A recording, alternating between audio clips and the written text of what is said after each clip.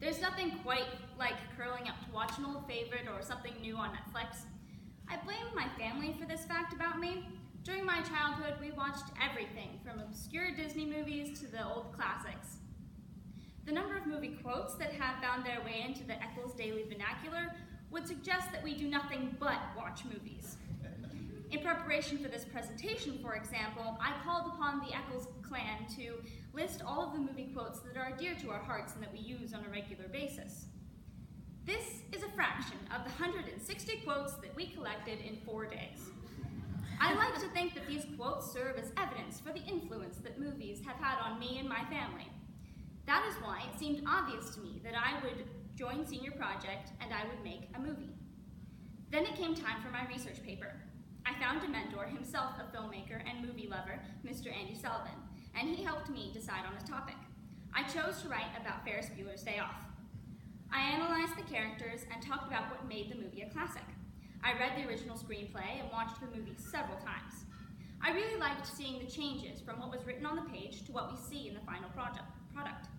John Hughes, who wrote the screenplay and directed the film, made these changes for specific reasons, and I enjoyed guessing at these reasons and seeing how they influenced the final product. That's when I started to think about writing a screenplay and coming up with my own characters. I started to change the focus of my project to writing a movie rather than making one. Ferris Bueller's Day Off also gave me an idea for a service piece, to put on a movie night as a fundraiser at MPAC.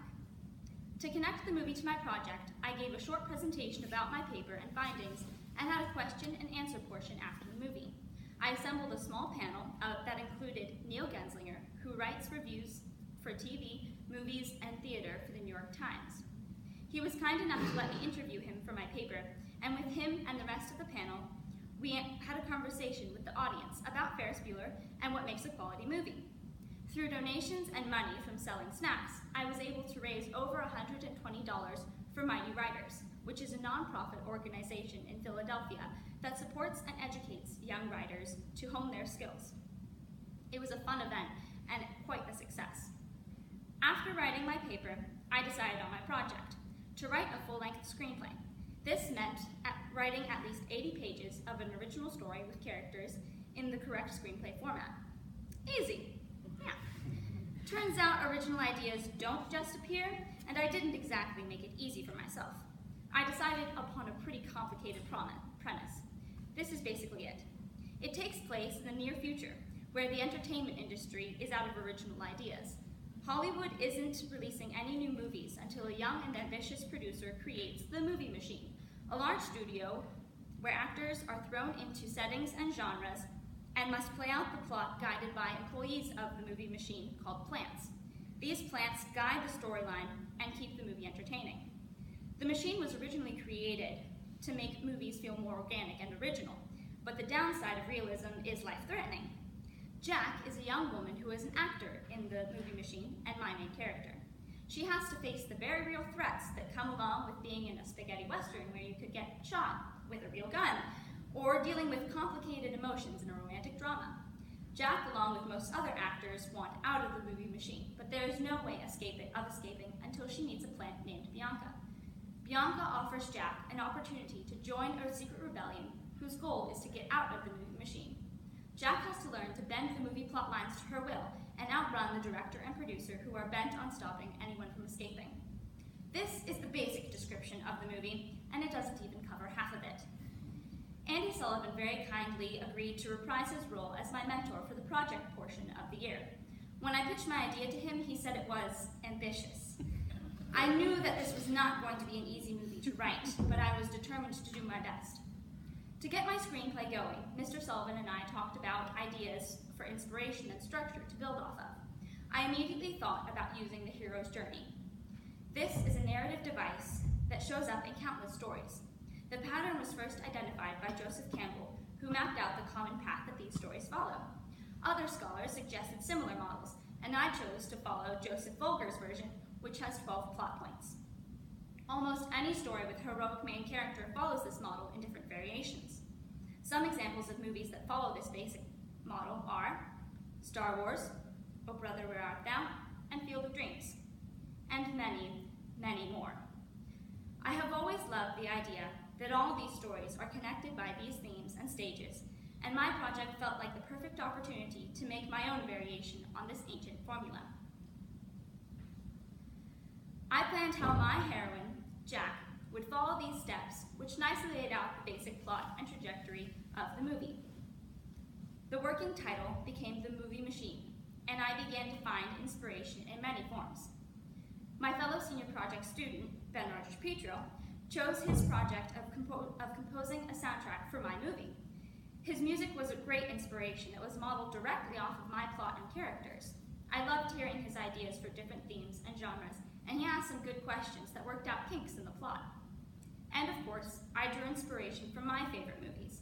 I looked at ones that had similar themes and situations to mine, like Pleasantville, The Matrix, even Chicken Run, movies where people, or chickens, are stuck somewhere where they don't want to be.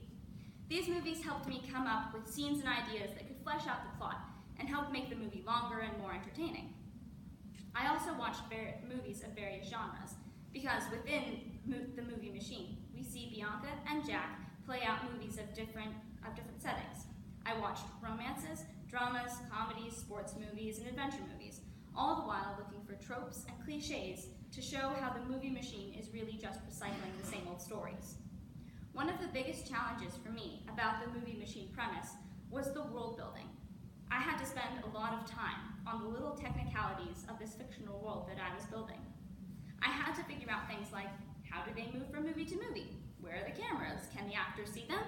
Some questions I could answer, some brought up problems and incongruities that I had to fix, and eventually I had to let go of many of them and hope that they would be answered as I started to write. So, starting to write became the next challenge. I discovered that it is true that there's nothing more scary than a blank page, and for a long time I felt like I couldn't write anything because I hadn't written anything yet. I jotted a lot of notes, planned a plot, drew sketches to keep the images straight in my head, and I started and restarted so many times to get something like a beginning. But once I got into the swing of it, I was on a roll. Still, as much as I wrote, I had to go back and fix. There was a lot of write a bit, change it again, write a little bit more, and repeat. Then came along the musical. Another passion of mine is theater, specifically musical theater, and this year ANC was putting on the musical of Oliver. I tried out knowing that it was going to be interesting adding the play to the myriad of taxes on my time, but in the end, I think it helped. Being on the other side of the script, as an actor, reminded me what happens to a screenplay after it's written. In the hands of an actor, a character can completely change from what is written on the page. As an actor, I decided how to say this line or the meaning behind that phrase, and I found my own version of the old shrewish man that was my role, Mr. Fagin. This meant that as long as the story makes sense and I give the actors enough character to work off of, they are the ones that are going to bring them to life in the end. However, spending so much time on the stage rather than in front of my computer made it hard to find time to get the creative juices flowing and get anything written. I found my creative process takes a very long time and a lot of mental effort. When I hit a wall, I found it best to talk it out with someone. Talking through characters and my plot with my mentor, my sister, brother, and Ben got me excited about the story again. I found that I needed to talk it out a lot. Most of the time, I completely regretted my decision for my project. Part of me still wishes I had come up with 3 or 4 ideas, really thought them out, and picked the best one for the time I had to write it, instead of coming up with one premise and becoming completely attached to it. As it is, I'm not even halfway through my 80-page minimum. If you're interested in reading an excerpt, there are copies in the back, and the first 9 pages are in my portfolio. I am glad that I got attached to the movie machine, despite how far I got, and I stuck with it. I may have bitten off more than I could chew, but at least I learned how much I should bite off next time. And don't get me wrong, I have loved writing what I do have, and I'm going to keep writing it until it's done. Then maybe I'll put it away for a few years until I'm a famous movie producer, and then pull it out again as the next blockbuster idea, of course accompanied by Ben's masterful soundtrack. In conclusion, I would like to show how grateful I am to be given this opportunity to explore a topic that I have loved for so long. Through my project, I learned about the complexity of storytelling and the technicalities of screenwriting. I learned how to organize a movie night and communicate with lots of different people, and I was able to explore my creative process and writing style, all while doing something that I really love.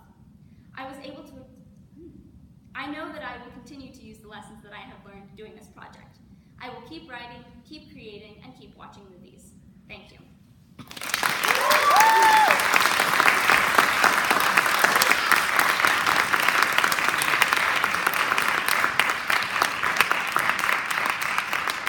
Okay, question time. So what we're going to be doing is only raise your hand, like only call me over if you'd like the mic. I don't need to trot over if you've got a loud enough voice, but I'd love to deliver it if you would like a microphone. She'll then repeat the question. It's also a skills building class, so that's a best practice thing that we want to help students do. So, who's got the first question for Tykah? Yes. What do you plan on doing with your screenplay after it's done? The question was what I'm planning on doing with my screenplay when I'm done. And yeah, I think I wanna let it go for a little while, let it settle, and then maybe come back to it and like rewrite it a couple of times in the future, but I definitely want to finish it first. Yes. What was the most challenging part about trying to use the screenplay format? The question was, what was the most challenging part of using the screenplay format? And it was a challenge. I got it's called Celtics. It's a website that automatically puts it into the format, which was very helpful. But I think it was figuring out what information should go where, like the character descriptions versus the setting description versus, you know, how an actor should say a line versus what they have to, like it's weird and there's subtleties to it that I still don't know. Yes? Did you have actors in mind when you were writing this? Like, did you ever come up with a picture of who you wanted to play the role? The question was if I had actors in mind to play the different roles, and I didn't really. It was sort of like when you read a book and you have your own idea of what the character looks like. It was kind of like that for me, but I definitely thought about looking up different actors for the different parts, but that wasn't really, it didn't really help. Yes? Tykah, you know you said you had, you wish you had time to choose between some other ideas. Do you have another idea of simmering in the background? The question was if I had any other movie ideas simmering in the background. And when I was thinking about making a movie, I had some ideas because I wanted to write the movie that I was going to make. So I did have some short film ideas, like two little girls dealing with some. I don't even remember, but I've had story ideas like I've always come up with random little story ideas, but this was really the one that I fleshed out enough to really write something like this for. So yeah, my whole life I've had ideas, but this was really the one that I followed. So yes. So given that you've got a busy life between now and graduation, do you have even an optimistic picture of when you might finish the screenplay? Definitely. The question was, when do I hope to finish the screenplay? And I definitely want to try and finish it over the summer, if not before the end of the year. Probably not before the end of the year, but I want to work on it a lot over the summer. I've got a question for you. You talked about Joseph Campbell's hero's journey, and I was wondering, you know, the steps were up there, but you listed many examples that follow that same model. Could you give us a little bit more of a walkthrough of one of those? Yeah, the question was to give a walkthrough of the hero's journey with an example of the movie. And I just so happen to have a nice step-by-step layout of Star Wars, which is a classic, and I think we all know how that one goes, for sure. So hopefully no spoilers.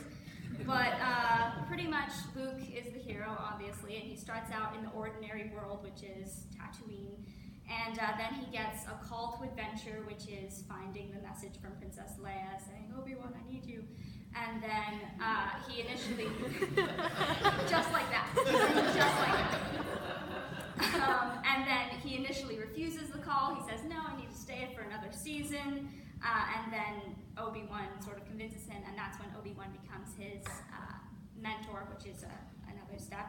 And then he has to cross the threshold into the new world, which is kind of vague in Star Wars, but it's pretty much marked, I think, by finding that he has nothing left on Tatooine when his family gets killed, and so he decides to go with Obi-Wan, and that sort of crossing the threshold into the world of the hero.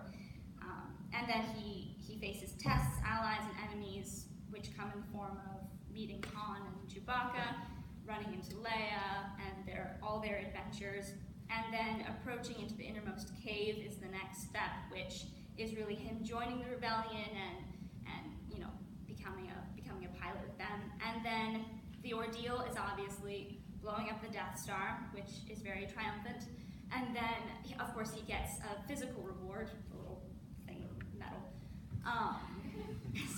And then there are 3 more steps in the Vulgar model, which is the road back, resurrection, and return to the elixir, which you don't really see in Star Wars, but you can see, there's often the ordeal will lead to the hero's death, and then they have to come back to life. That's another often seen trope. And then bringing the elixir is sort of like returning and using what the hero has learned and giving it to other people. So. I just sort of have a question. In a typical screenplay, is it more the norm to have the work rejected a couple times, come back, rewrite, and then maybe we'll consider it? Oh, I'm sure. The question was how many times is a screenplay often rejected and needs to be rewritten? And I mean, I don't have first-hand experience. I haven't tried to put my screenplay out to anyone, but yes, I am sure with anything creative or like this, you need to propose your idea, and then I'm sure it will get rejected a million times until you make it Hollywood worthy. But I can see the Hollywood side, and I can see executives thinking, well, if we launch this particular production, well, our bottom line might be this, and in the end it comes down to a business decision. Yeah. Dollars. Yep. Money is definitely a bit of a barrier on the creative process, but it's okay. Yes? Have you discovered anything new that you didn't notice before about your writing style? The question. Surprises in your process. Discovering new things about my creative style and process. I found that I want to put in vocabulary flourishes, like use really fancy words, but that I'm not very good at it, and my vocabulary isn't big enough for it. And really, in the text of a screenplay, you don't necessarily want that.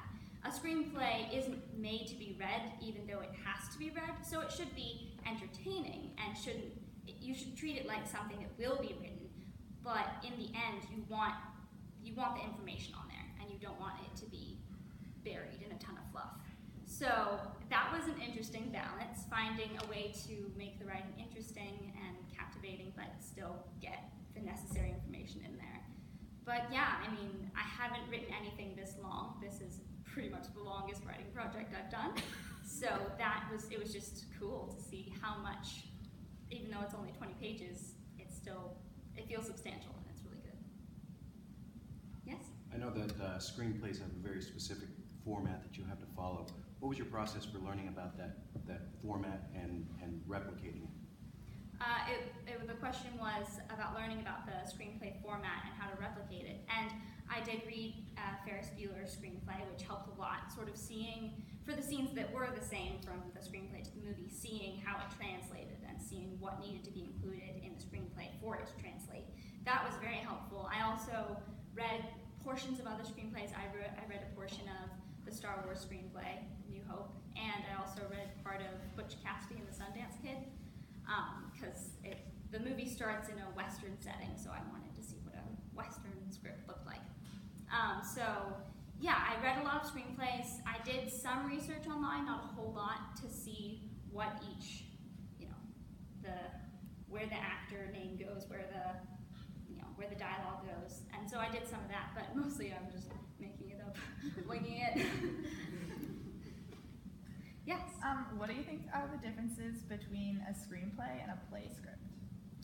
The question was what I think the differences are in screenplay and script.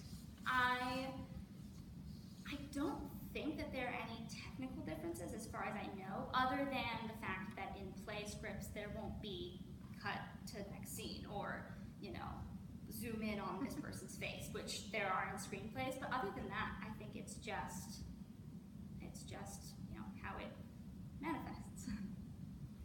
Okay, Follow- maybe the last Can I ask question. a follow-up? Yeah. Okay, so in a screenplay, do you have to like describe for like the costume designer or whatever, the set designer, what you want it to look like? The question was how much description for costumes and setting there should be, and you do. And from the screenplays that I read, it can be pretty different from screenplay to screenplay, and I think it's really how picky the writer is and how vivid the image is in their mind. My images were pretty vivid for the settings. I didn't have a whole lot of ideas for like costumes and things or like even lighting, so I was pretty, you know, not very detailed on that aspect. But I liked describing the settings and things, so I think it's pretty different for different people. Okay, she is not going anywhere, so we can continue to ask